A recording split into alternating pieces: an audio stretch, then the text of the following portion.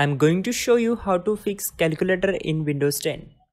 Go to Start and click on Settings. On this window, click on Apps.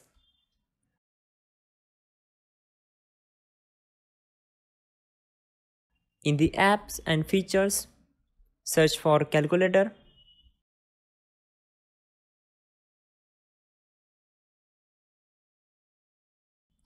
Click on it. Then select Advanced Options. Now click on Reset. To reset the calculator, click here. It will take some time. Now close the window. Go to search bar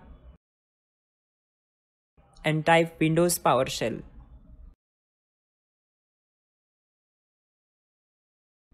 In the search result, right click here and run as administrator.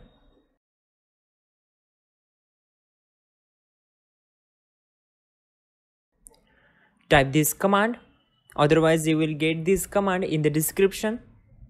Copy it, then right click here, go to edit and click on paste and then hit enter. Wait for some time. Once process is complete, close all windows and restart your system. Your problem will be solved. You are good to go.